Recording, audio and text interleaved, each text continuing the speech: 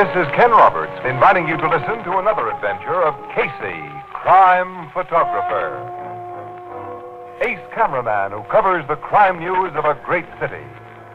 Our adventure for tonight, Thunderbolt.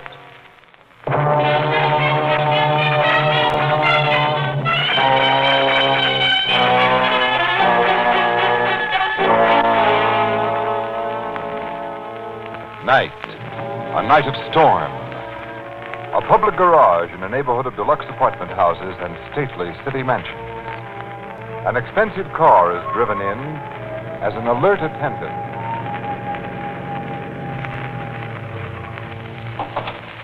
Good evening, Dr. Foley. Hardly a good evening, Jim.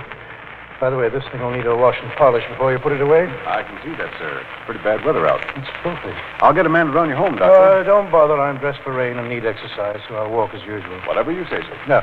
Good night, Jim. Night, Dr. Foley.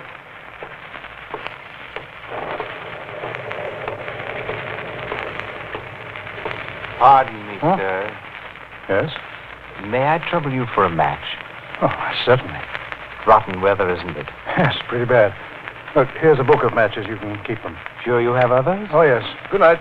Excuse me, aren't you Dr. Foley? Yes? Oh, I've seen papers in the medical journals. Do you mind if I walk with you for a short distance? Well, if you wish. I shall consider it a privilege. Are you a physician yourself? No, it was once my ambition to become a great brain surgeon such as you are, but now I'm just a sort of jack of all trades, which means, of course, that I'm what the world calls a failure. Well, success and failure are matters of viewpoint. Oh, how true. A man can be as he thinks. He can rise above misfortune and live in Valhalla with the gods. The thunder. To me, that is Thor, the mighty, wielding his hammer, forging his thunderbolts to strike the mountain giants. Do I sound mad? Well, you sound interesting, Mr. Thorson is my name, Doctor. Thorson? Yes. Oh, one of the streetlights is out here. Makes things quite dark. Well, the storm probably knocked it out. Yes, a minor thunderbolt of the storm, the feeble precursor of a greater one, a deadly one. Deadly one? Forged by the hammer of the son of Thor. Here, what are you doing with that? I'm wielding the hammer, striking down the giants, killing you! Thor's son has cast his thunderbolt.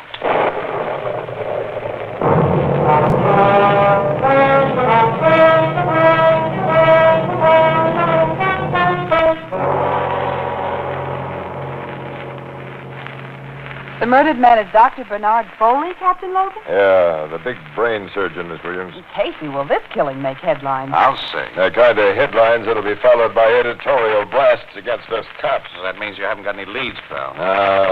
All we've been able to learn so far is that Dr. Foley left his car in the Ardmore garage, and at 11:15, a patrolman found his dead body sprawled across the sidewalk, as you see it now. The spot must have been pretty dark before you cops got here with your flood lamps. I see that street light's out. Yeah, the storm knocked it out, I guess. Was Dr. Foley robbed, Captain? No, we found a wallet full of dough in his hip pocket, Miss Williams. Robbery wasn't the motive for his murder. How was he killed, then? Well, the M.E. thinks the job was done with a small tack hammer. What? A small tack hammer? Yeah, the double-headed kind upholsterers use. Hey, well, Logan, that big playwright who was killed last week, Eli Whitlock. Yeah, his skull was crushed with a small hammer, and his body was found on a dark street near his home and on a night like this. I know. The similarity of the Whitlock murders naturally occurred to me. But Whitlock's killer was caught red-handed robbing the body, and he's now in jail. The guy you nabbed for that job admits he went through Whitlock's pockets, but he's consistently denied the killing, Logan. Well, I believed his story that he found Whitlock lying in that doorway and figured he was drunk. I haven't believed it, and I don't now. Well, Logan, I have a hunch that you're at the beginning of a very tough case.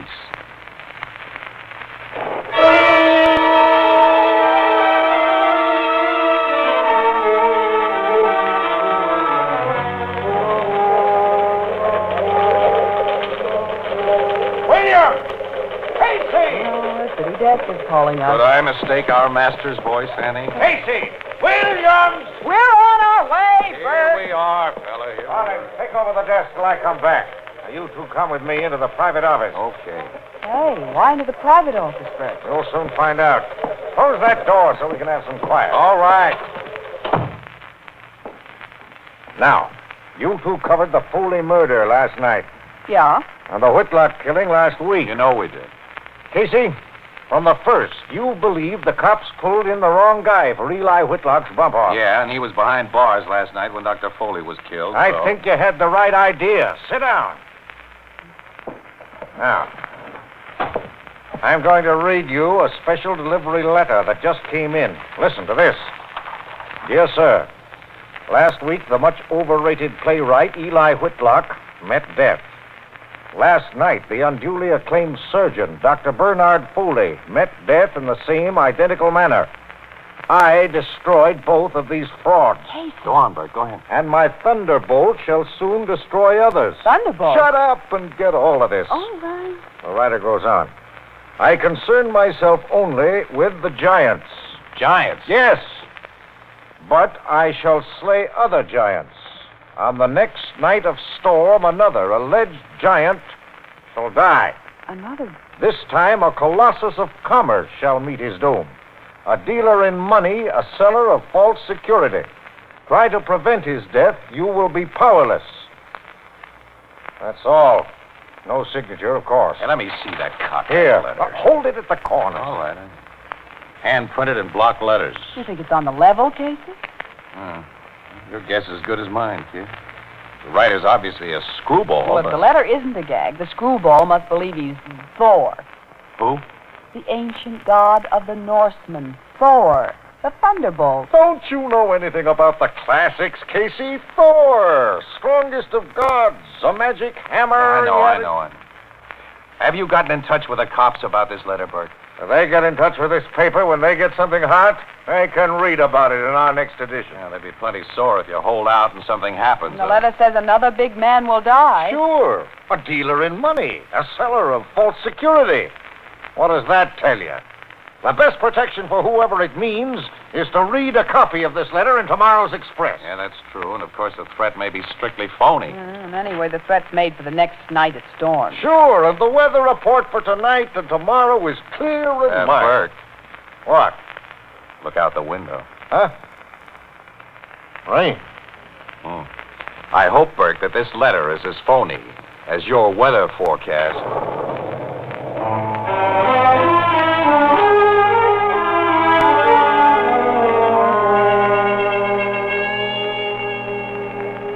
Shall I serve you another drink before you leave, Mr. Clement? No, thanks, Harry. I've already had more than I, pardon me, should have. But tonight I was celebrating. Well, you have every reason to celebrate from what you told us fellas behind the bar here. That's right. I signed up another $1 million policy today, Harry. Another $1 million policy. I'm just what the fellows in my business say I am, the greatest life insurance salesman in the world. Oh, I believe that, Mr. Clement. I believe it. Gotta go home now. Oh, I'll call the doorman and have him get a taxi for you. No, I want to walk.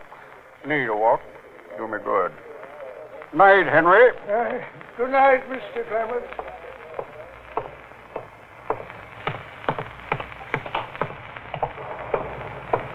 Leaving, Mr. Clement. Yes, George. Thanks for opening the door for me. Yeah, feels good. Rain feels good. Pardon me, sir. Huh? May I trouble you for a match? Match? Oh, sure. Thank you. Aren't you Mr. Alan Clammert? Well, how'd you know? You were pointed out to me at the Underwriters' Convention several months ago as the greatest life insurance salesman in the business. That's so. Do you mind if I walk along with you? Come along. Glad to have your company, Mr. Thank you. And my name is Thorson.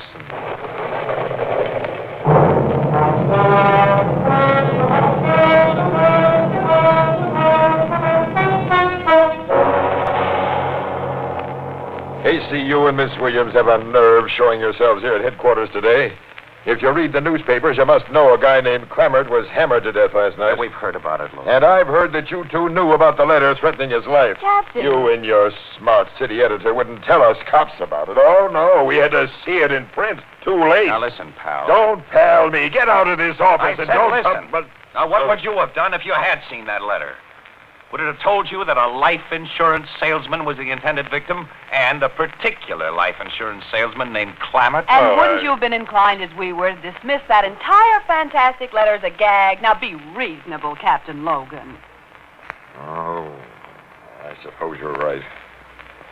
Well, now all of us know the letter wasn't just a gag. Yeah. Burke's turned the original letter over to you. Are there any fingerprints on it? Only yours and Mr. Burke's. Yeah, we expected that. Was the same weapon used this time? Tack hammer, the doc thinks. You know, Logan, there's a very obvious pattern of murder. In its method, sure. Rainy nights, deserted streets, victims who habitually walk to their homes.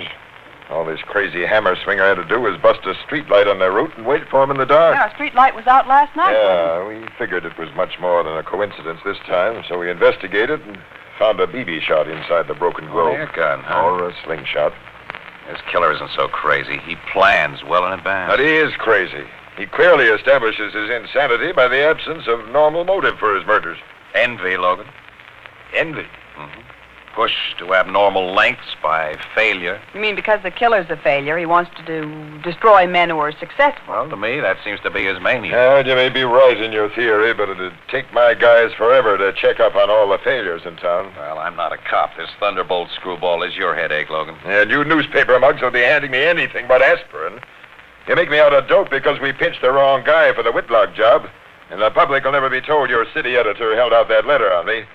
We cops didn't even have a chance. Don't start that again now. Why Logan. shouldn't I? When I think of it, I start to boil and it... Come in. Hello, Captain. I'm glad to find you and Williams here, Casey. Well, if it isn't Mr. Burke, city editor. Yeah, of the... Burke, you're an unpopular guy around here, you know. Get out, boss, while the going's good. I don't want him to get out.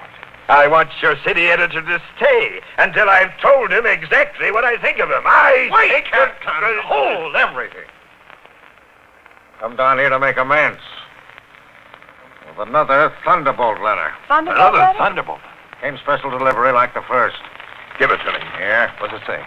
Ryder brags about keeping his promise last night and promises another murder when it rains again. Another? This time he's more explicit about his next victim. I think he means to kill a press photographer.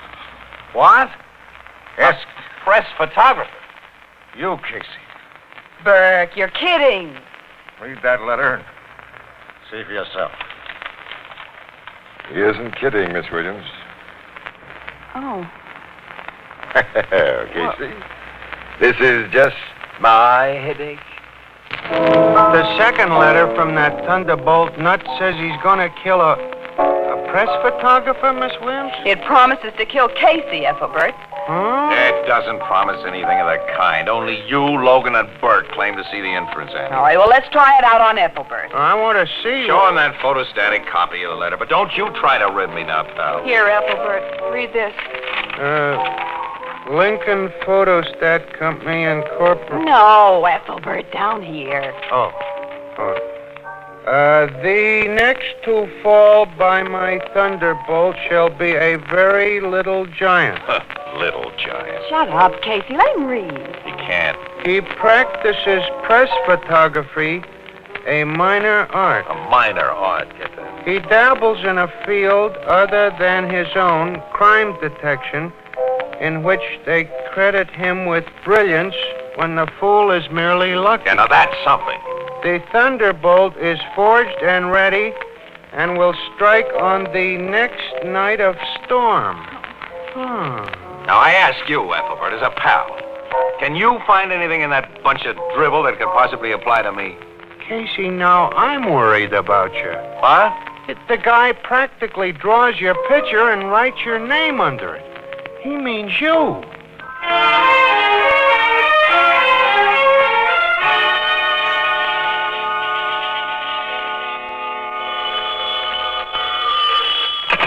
Photography department, Casey speaking. This is Ann Casey. Casey. Oh, yeah, I was just going to phone you, kid. How's that case of sniffles you went home to nurse? Well, I huh? feel a little better. That's good. Casey, it's starting to rain and thunder. Yeah? Well, now, so what? Now, look, I've been needled about that letter until I'm sick, too. That nut may hammer somebody to death tonight, but his threat was definitely not directed at me. Look, you'll walk blindly into any trap that he leads you to, and you don't know what he looks like. Annie, even. please. Okay, but will you promise me something? Huh? Well, What? can't you promise me before I tell you? I don't ask very much of you. Well, all right, I promise. Look, drive directly to your apartment house when you finish working tonight, and leave your car parked in front of the door instead of going to the garage and walking the 2 blocks home. And then go upstairs and lock yourself in. listen, Ann. Now, you've promised, Casey. Yeah, I've promised. I'll phone you at 11:50. Now, be sure you're there.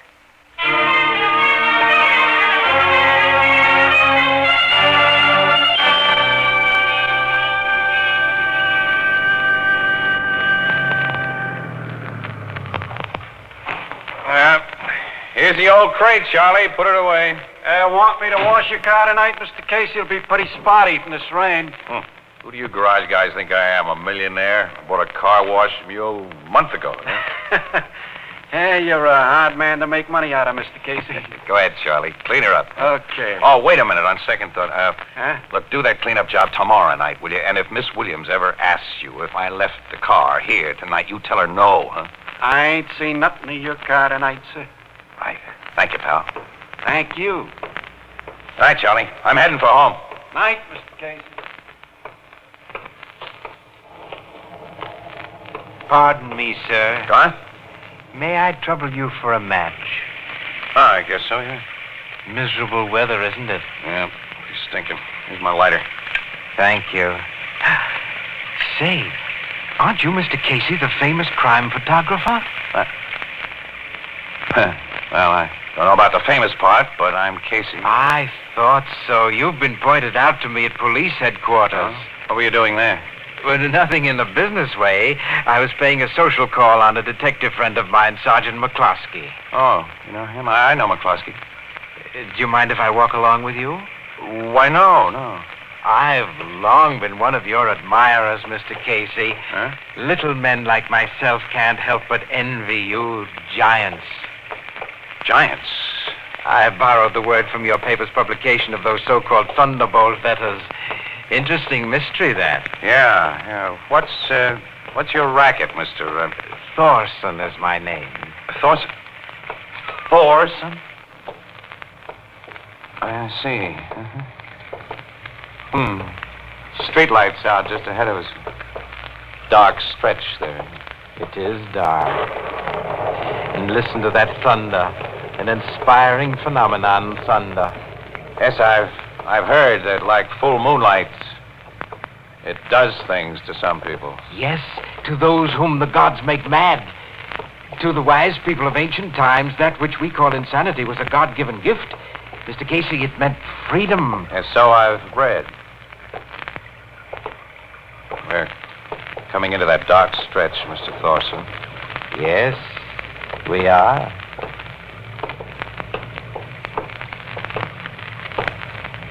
Evening, Casey. What? It's me, Joe McCloskey. Oh, this is an unexpected meeting, Sergeant. Why, yeah. Hello, Carl. You know this guy, Sarge? Well, I oughta. Carl Thorson and I lived in the same block for about 10 years. Say, what are you doing so far from home, neighbor? I've been visiting friends, Sergeant. I'm walking to the bus stop. You know, Thorson here's a great fan of yours, Casey. He's always asking me questions about you. You know Mr. Thorson well, Sergeant. Or so well that if he was anyone else, I'd be putting a pinch on him right now. You know, beat cops have been reporting all streetlights out of commission since that last Thunderbolt murder, Casey. And when Captain Logan heard one was out near your apartment, he sent my partner and me right up here on the jump. I'm glad to know that you policemen are so efficient, Sergeant. Well, you don't know the half of it, Carl. Ever since it started to rain this evening, Casey has been shadowed. Yeah? Mm-hmm. Come out of that doorway you ducked into, Red. Everything's okay. Well, come on, Casey. I'll escort you to your apartment house, and then the other guys and me can get home. And you'll be entirely safe once you're home. I must hurry to catch my bus, Sergeant, so if you don't mind. No. Run along, Carl. Run along. I'll see you later. It's been a great privilege to meet you, Mr. Casey. Good night. Good night. He's a nice little guy, Thorson. Yeah, isn't he? Kept me from making an awful fool of myself, Sarge. And with that, I've handed your boss, Logan, a swell laugh. He had me tailed tonight. Well, the captain's been worried about you, Casey. Well, now, come on. I'll walk you to your door.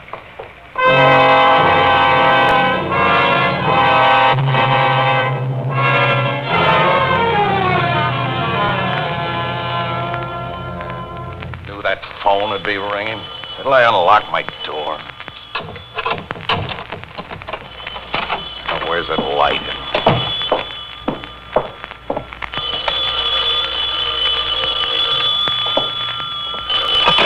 Hello? Casey, where have you been? I've been ringing you ever since 11:50. Okay, all right. I'm only a few minutes late now, Annie. I just got home, and look at it. It's 7 minutes to 12. Well, what delayed you?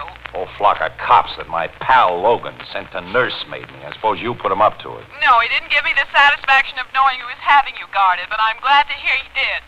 You all right, Casey? Of course I'm all right. Now go on to bed and get over your sniffles and let me get some sleep. Casey, I'll never worry about you again as long as I live. Good night. Hey, Annie. Hey. Worried. But he should have known that letter couldn't have meant me. Very little giant. Now what? Hello? So you are safely home. You, Logan. McCluskey just radioed a report that all was well with you. I phoned to double-check. Okay, now you've double-checked, wise guy, and now you know that screwball didn't have his hammer out for me. Goodbye. And that's to all of you. Not to me. But... Thorson. Nice of you to leave your door open. It made things so easy. I'll close it now. What are you... Be very still. As you see, now I'm armed with a revolver as well as my hammer. Yes, I see. Sergeant McCluskey and his fellow policemen made it impossible for me to stick to pattern, as he called it, but they went away, and I came back. Wasn't it fortunate that McCluskey is a neighbor of mine? He couldn't believe that the man he sees nearly every day is not the personage he thinks. Yeah, you certainly threw me off the track. That doesn't matter. I shall keep my promise. Your promise? That you shall die tonight. Gods, unlike men, are bound by their promises. Yeah, I see. Well, of course, you know, you've got to finish me off by 12 o'clock. And I shall. Yeah, you've got almost 5 minutes, fella. Plenty of time. I'll watch the time. You're thinking, Mr. Casey, that when I approach you with my hammer, you'll seize it from me, and my gun also. But I shall throw the hammer as my father Thor throws it, with the speed of lightning and unerring aim. Yeah, but you didn't kill those other guys by throwing your hammer. You held it in your hand and you hit them many times. There was a reason for that. Yeah, but a guy can neither throw a hammer or fire a gun with any accuracy in the dark. You've smashed the lamp. Thorson, you've shot your last Thunderbolt. Now we'll turn on another light.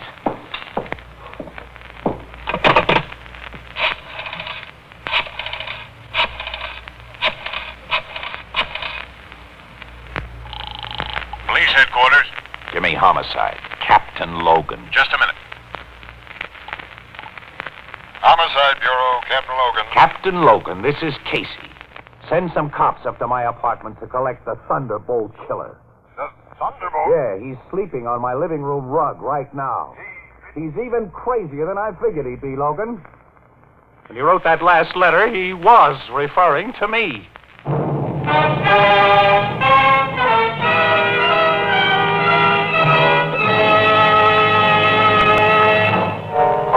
They took Thorson to the insane asylum, huh, Miss Williams? Yeah, he's safely tucked away in a padded cell. Ethelbert, what do you think of a man who's so eager to get his name into the obituary column that he disregards all warnings and even breaks a solemn promise exacted for his safety? No, I'd say that guy was a suicidal lunatic, Miss Williams. And I know just who you mean. Suicidal lunatic. That's pretty good. This is the United States Armed Forces Radio Service, the voice of information and education.